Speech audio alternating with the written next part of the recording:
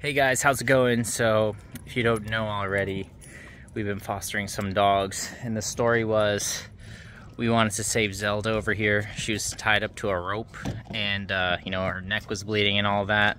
And here's Cowboy, that's our puppy from our previous litter. So we wanted them to go to a good home, and we decided to like search for a rescue so we can get references.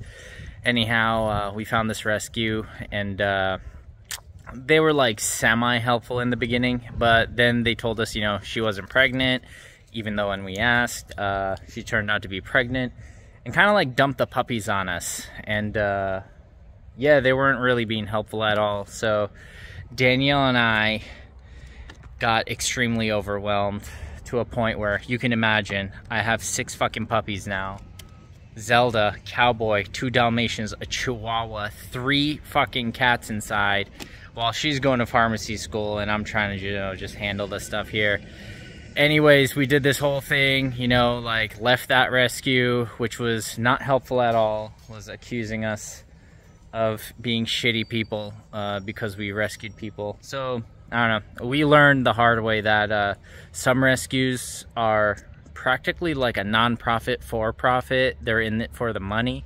So what was taking that rescue 6 months to a year to do a rescue, someone in Corpus helped us reach out and actually use their references. So now these puppies will be transferred to New Jersey, which helped us out a lot. I've paid a lot out of pocket for these dogs. The previous rescue barely did anything, touched a dent. The only thing they probably did is neuter Cowboy, which is, I was gonna do it anyway. What is it, low cost, 35 bucks.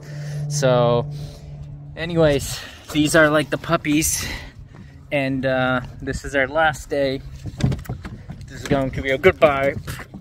Goodbye kiss. That's Butters over there, little Ferda. He's the one that cries every morning. This one is Turkey. He looks like his mom, but he's a nice one. He likes attention. Oh, Jesus. I bet that's Taz ripping my skull. It is. This is Taz. He is fucking hyperactive, but he's fun.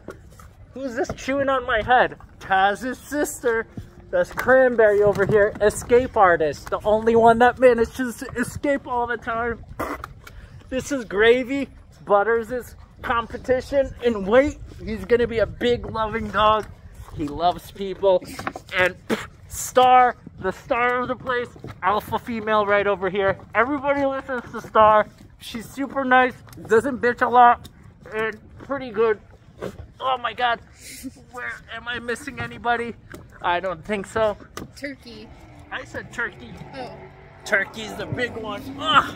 But yeah, my all-time favorite and annoyingness, Butters over here. Right, Butters? Fucking wake me up every 6 a.m. and you're just bitch, but you're a nice dog. Oh my God, he loves food. But yeah, I'm getting clawed over here. But hopefully tomorrow they will go to a good home in the morning. They're gonna go to New Jersey, represent my home state. You know, thank you. What was rescue's name there? Amazing Mutts. Amazing Mutts. You know, you wanna foster, apply. They actually care and help. Dara.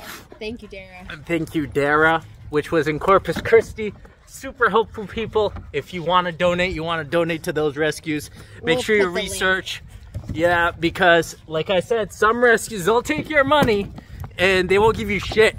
The first rescue we worked with was giving us expired food for the dogs and said it was okay, which I disagree.